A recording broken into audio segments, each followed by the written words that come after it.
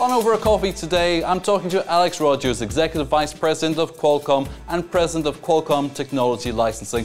We're talking about the automotive technological revolution that's coming with 5G. What does it mean for consumers? What does it mean for Europe and its strategic autonomy? And what does it mean for the automotive industry?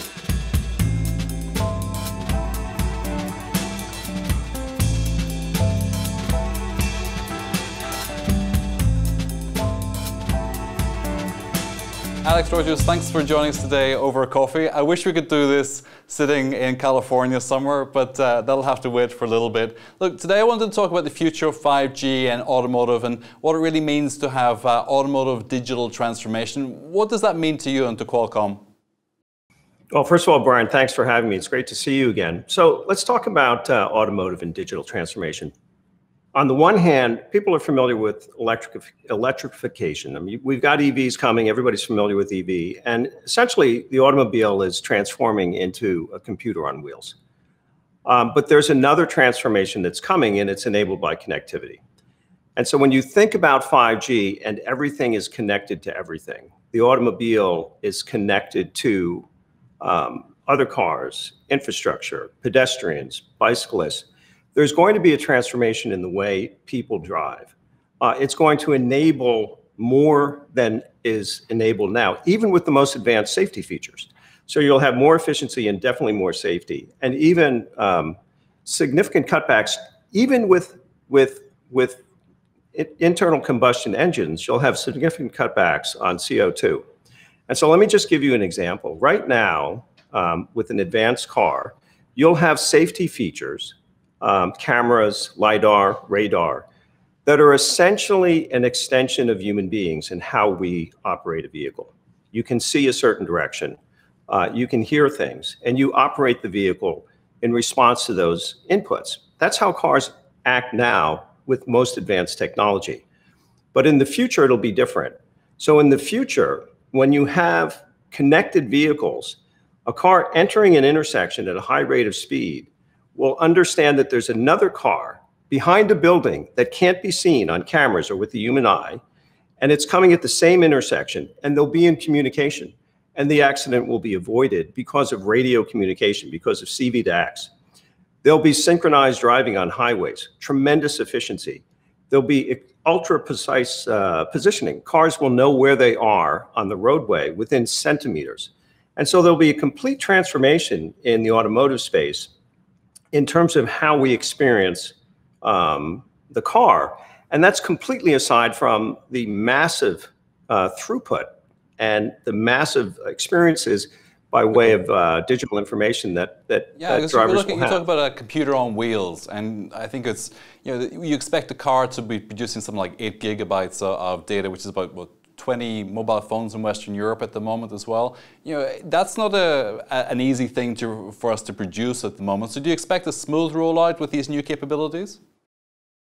Well, first of all, the automotive space will be a power user of wireless data. And the rollout is actually happening faster than you think. I mean, there are efforts in Europe. We've got 2 billion that's being advanced towards infrastructure for 5G. You've got corridors that are being set up to test these capabilities. So there will be a transition. It'll take time. You'll see the EV coming along a little bit faster than you see this happening.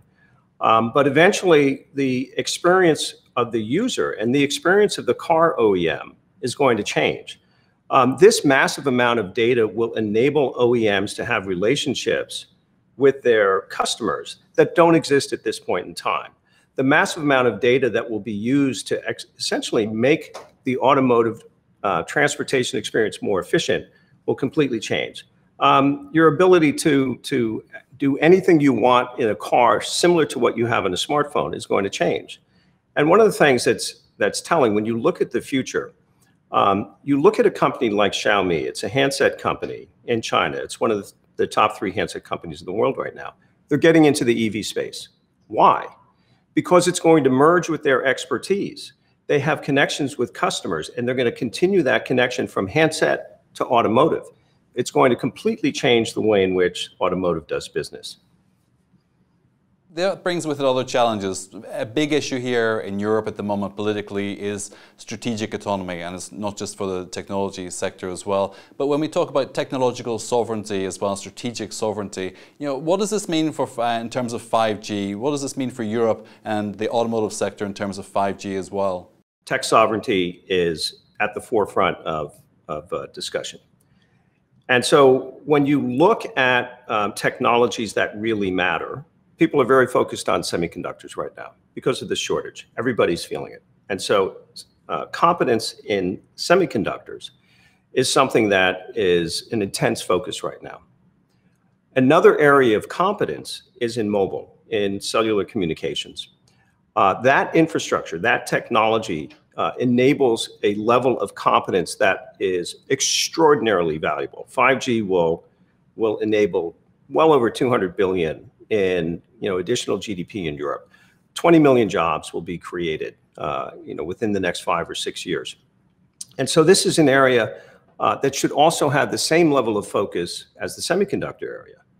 In Europe, the competence already exists. You have Ericsson, you have Nokia. You have the ability not only to deploy, you have the ability to actually create the underlying technology that then leads into standards and then leads into deployment. So the innovation competence is already there. And so with the notion of tech sovereignty, there may be in Europe areas where you need to build competence in order to have that sovereignty. But mobile is an area where you already have the competence. The key there is to keep it. The key is to ensure that it isn't damaged. If Europe is going to keep this competence, does that give it a global competitive advantage? Does it make Europe a powerhouse when it comes to 5G? And for the next generation after 5G as well, do you think Europe is well positioned to be able to advance quickly, or are we going to suffer like we did with 3G as well, far behind the curve? Europe actually is well positioned. Put aside the handset space. What's happening in mobile now is that mobile is advancing into every industry. And so there's a new field of opportunity. Even if the handset space is mature, there's a new field of opportunity in every other vertical that exists, including in manufacturing, where Europe has strengths, including in automotive, where Europe has strengths. You get into smart cities, you get into smart factories. Europe has strengths in all of these areas. The key is that you want to maintain your competence in the underlying innovation that's actually going to drive transformation in all of these areas. You want to be able to participate in the development of the roadmap from 5G to 6G. The continuing development in 5G in and of itself is enormous. And so you want to maintain this competence, and then you want to deploy that competence in all of these other areas where Europe absolutely does have strength. There's no question about it. It's not all dependent on who's making mobile handsets. This is so far beyond mobile handsets now. The promise of 5G is extraordinary because it's not simply limited to handsets. Okay, a part of that strength has got to come with intellectual property ownership as well. And if you talk about global standards in terms of previous technological shifts as well, how do we apply this in the cellular industry today? Do you see a change in terms of how global standardization is working, and what role does China play in this? I spoke with somebody from ETSI, the Global Standards Organization, a couple of weeks ago, and they were saying China are extremely cooperative and active when it comes to standards as well. How do you see Europe in terms of standards and this process? So with mobile, Europe has actually been the the rule of law center for the development of mobile worldwide. And so ETSI has essentially served as the umbrella organization to enable the development of standards and the IP policies associated with patents relating to those standards throughout the world. And that has been extraordinarily valuable. You look how mobile has advanced in ways far beyond what anybody imagined when we first had 2G and we're moving into 3G. And a big part of that is because of the organization around global and open standards and IP policies within mobile that make sense, governed by ETSI. And we can't take that for granted. we have to actually continue to, drive that policy that standards need to remain open, that standards need to remain global. China has benefited enormously. Everybody has benefited enormously. Everybody around the world has benefited enormously. And we have to resist temptations to try to nationalize standards. And those are out there. There are different countries around the world that are advocating for nationalized versions of cellular standards, which would actually start to balkanize standards and make essentially the worldwide market more difficult to participate in. That has to be resisted. We have to keep reminding ourselves that open global standards are very important. Well, what does that mean if we balkanize the standards? What does that mean for a car manufacturer? Does it give, for example, BMW, Audi, are they disadvantaged in the European market, the American market, compared to a large standardized market in China, for example? Or are we holding back our champions? So if you have balkanized standards that have different technological requirements in different markets, you're going to wind up having more complicated SKUs. And you don't want that. You want to be able to produce, whether it's a mobile phone or a car, you want to be able to produce a single SKU that will operate in all jurisdictions. You don't want to have to go through a number of different SKUs. You don't want to have to go through interoperability testing, and folks on the supply chain would have to do this, interoperability testing that's different in all of these different countries because they've added different technological requirements that will disadvantage a manufacturer from outside of that market. And that can happen. That choice can be made. It's just not a good choice. And it's not a good choice for manufacturers in Europe that are making cars that they want to deploy worldwide. It just creates cost and it creates inefficiency. Okay, I want to ask you about the SCPs as well, and in terms of licensing for the automotive industry in Europe. How do you feel about this? What's your take on SCPs at the moment? So standard essential patents have for now nearly 2 decades been the subject of controversy. And frankly, it's a bit of a tempest in the teapot. It's a very serious issue, but a bit of a tempest in the teapot. Just take a look at mobile and what it has meant by way of revenue. In 2019, mobile was about $4.1 trillion. Royalties associated with standard essential patents in 2019 were somewhere in the $10 to $13 billion range. You're talking about royalty rates for the entire SEP licensing market of less than 1%, 0 point something percent.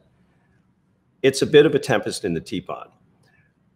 But SEPs and the licensing of SEPs are critical to driving ongoing innovation that's now, as I said before, not only going to benefit the future of the handset space, but the future of the automotive space and the future of every other space that's going to adopt 5G. And it happens that in Europe, you have 2 companies that are very competent in this area, Ericsson and Nokia. And in order for them to continue to innovate in fundamental cellular technology that will now benefit, every vertical, they have a licensing business, and they have to get a reasonable return on that licensing business in order to drive that innovation.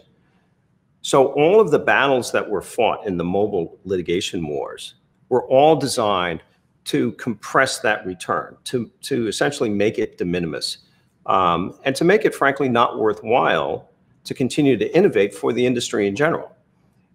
That's bad policy. Those battles have essentially been won. A lot of arguments have been put to bed.